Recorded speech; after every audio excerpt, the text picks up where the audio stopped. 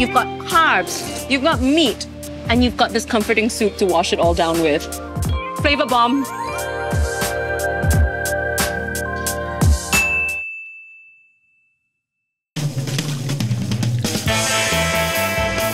The last thing I expected to find in Little India was authentic Hakka food. And this has been handmade by one family for more than 3 decades. Since 1984, the Chia family have been keeping their customers very happy with their classic Hakka yong food. These noodles are tossed in that fragrant lard. Kind of firm to the bite, perfectly al dente. Let me just add a little bit of this homemade chili.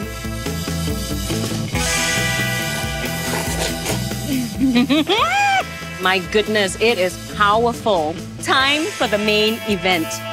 Yong fu. We have tau kwa, bitter gourd, fried ngoh hiang.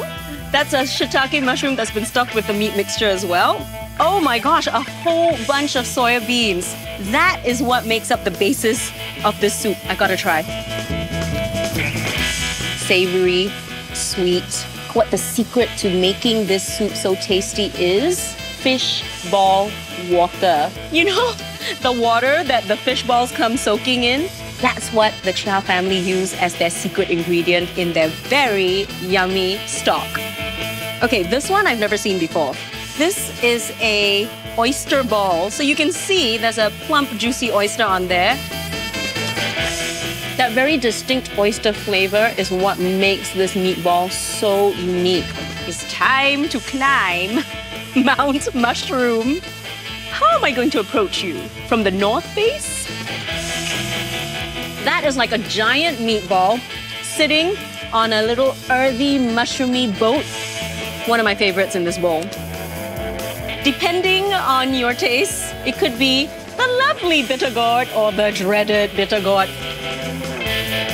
So you get the hit of the bitterness, and then it's immediately calmed by the saltiness of the fish paste. This is a classic. It's just such comfort food, you know?